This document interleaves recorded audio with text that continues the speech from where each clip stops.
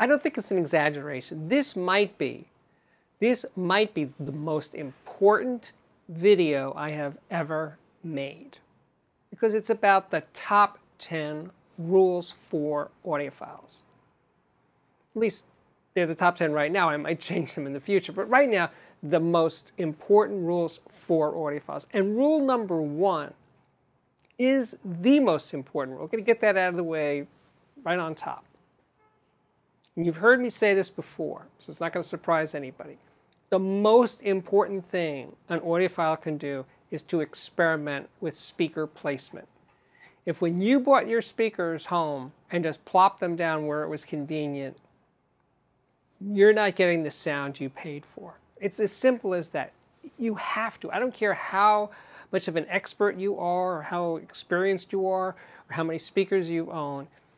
You have to put in the time. You have to experiment with the distance, how close they are to the wall, or more likely how far away they are from the wall, the distance between the two speakers, the angle of the toe in, and other aspects of placement. They're just so monumentally important. You gotta do it. And if you don't, you're literally not getting the sound you paid for. So that is rule number 1. The most important. You can stop right now if you're already bored. No, but rule number 2 is this. Buying speakers or considering speakers or electronics or anything based on measurements, that the best measuring products will sound better, that is a fool's approach to buying audio. Audio is very subjective and personal, and your room is your room.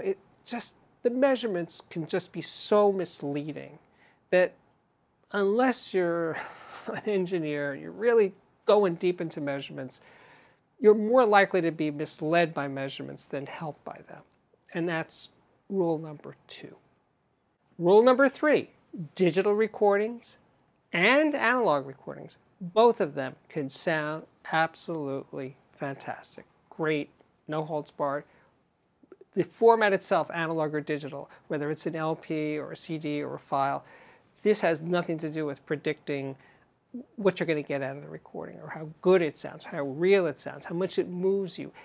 In any of those examples, analog recordings can do it on LP, or analog tape if you prefer, or digital on files or CDs or streaming.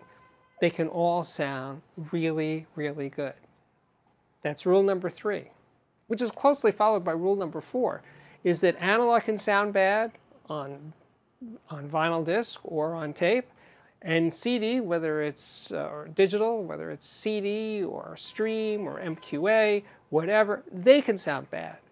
It's not going to tell you anything whether you're likely to like the sound of a recording. Recordings sound the way they do based on the decisions that were made by the engineer and the producers and the band in terms of what it sounds like, what microphones were used, how the microphones were placed, the mic preamplifiers, the processing, the equalization, the compression.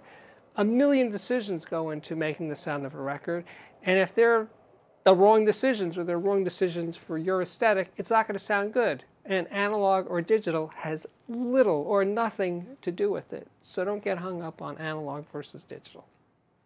So that was rule number 4. So rule number 5 is simply this. When it comes to sound of recordings or a system or speakers or electronics, whatever, trust your ears. It's your ears, or they're your ears. It's your taste. It's what you want out of music, and no one can really offer any assistance in that. I certainly can't. I don't think reviewers can. I don't think people who own stores or even your smart friends in audio can help you. I think it's something each of us has to figure out on our own, what sound makes us happy. Okay, rule number 6. No system, no matter how expensive, no matter how expertly set up in the most wonderful room, no matter what, no great super duper system can ever sound like the real thing. That has never happened. I've heard a lot of really expensive systems, really well set up systems. They never sound real. They just don't. They don't sound like an orchestra or a rock band, or just doesn't go that way. So having that expectations that suddenly you're going to reach you're going to pass some threshold and suddenly everything's going to sound real. No, it hasn't happened. It hasn't happened yet. It's not to say it will never happen. It just hasn't happened yet. And I've heard some of the best stuff around, and no, we're not there yet. Okay, number 7. Number 7 is, if you have an awful sounding room, it's too echoey, too reverberant, too boomy, too this, if your room is square, or worse yet, a cube, if your room has bare floors and lots of glass or mirrors and hard surfaces and there's lots of reflections, it's not going to sound good. It's just getting better speakers or better anything is not going to make that sound good. It's just not going to. And forget hi-fi. If you put an actual, if you played a piano in that room or an acoustic guitar or had someone sing, it's going to sound terrible. So if you have an awful sounding room, I'm sorry. I am sorry. But that leads us to rule number 8. The cure for awful sounding rooms is don't listen in that room. Well, don't listen to music don't listen with speakers in that room. Get a good set of headphones. Headphones can sound great. I mean, a lot of audiophiles have a thing about headphones. They don't sound like speakers, blah, blah, blah. Okay, they don't sound like speakers. But they can totally eliminate the room, all the problems of room. Even good rooms have their problems. And a great set of headphones gets you right into the recording. It's a direct connection between what went down to tape or to analog or digital or whatever. It gets you closer to the actual sound of a recording because you're not hearing the reflections and problems of the room. Rule number 9, size matters, meaning big speakers have it all over little speakers or even mid-sized speakers in terms of power, dynamics, life-size scale or closer to life-size scale. Small speakers can sound great. I love small speakers, I really do. I've spent most of my life listening to small, not large speakers. But now that I'm living with something over the long term, before the Klipsch Forte 3s and now the Cornwall 4s, size is, you can't get around it. If you want power, if you want scale, dynamics, you need to live with large speakers, or as large a speaker that makes sense for your room size. You can't cram gigantic speakers into small rooms. That's a disaster.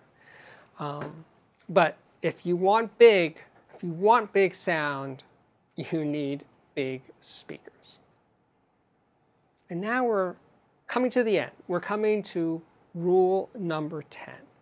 And that is simply this.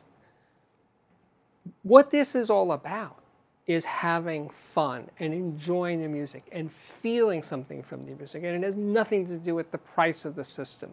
You can do this with a $100 system, you can do it with a $100,000 system and everything in between. It's having the right stuff for you. It's allowing you to connect with your music, whatever kind of music it is, all kinds of music that you like. If you can get closer and more out of the music and you're digging it and you're dancing and you can't go to bed because you keep wanting to play more stuff on your system, you're doing it right. Hi-fi, a great audio system is about how it makes you feel. That is rule number 10. It's right up there with rule number 1. It's again, forget rule number 1. Rule 10 might be the most important rule. And now it's time for me to say thank you guys for watching. My name is Steve Guttenberg. This is the Audiophiliac Daily Show, which right now is coming up 5 or 6 days a week. If you dig it, please subscribe. Please share these videos with your audiophile pals. Give them a thumbs up when you think they deserve it. Give them a thumbs down when you think they deserve a thumbs down.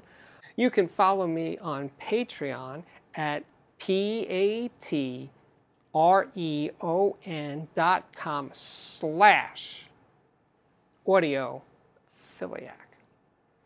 Now it's time to say goodbye, but I have to also say thank you so much for watching, and I really do, I hope to see you back here again very, very soon.